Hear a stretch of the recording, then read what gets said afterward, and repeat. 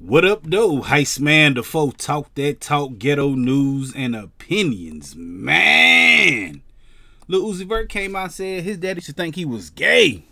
That's what his daddy said, man. He put out a little song or something. I don't listen to his music, but these are the lyrics right here. He said, way richer than my dad, and I F with my dad, but that's only like half. Back when I was younger, he used to think I was a, he said, because I wore skinny jeans and my shirts were plaid. But look how I turned out. Hold on, what else he say, man? Let me scroll up. Y'all know what's sad. Hold on. I'm trying to hit the button, man. I'm messing up.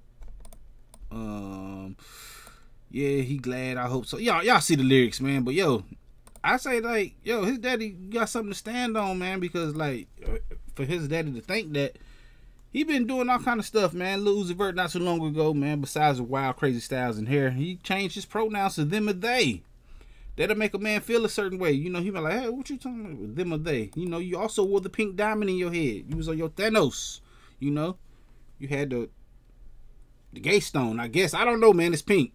Then you went out here and wore a dress. So, hey, if his daddy thinking that, I can understand why his daddy would think that. But he say he not. That's his truth. He gotta believe. That's his thing. That's you. Ain't nobody judging you, bro. But if his daddy with, you know, your parents got an intuition, man. You know, my daughter, she 14, but she be hooping. I be like, hey, you got a little Britney Griner in you, girl. Nah. But for real, you know, parents know, so you never know, man. But that's his truth. That's his story.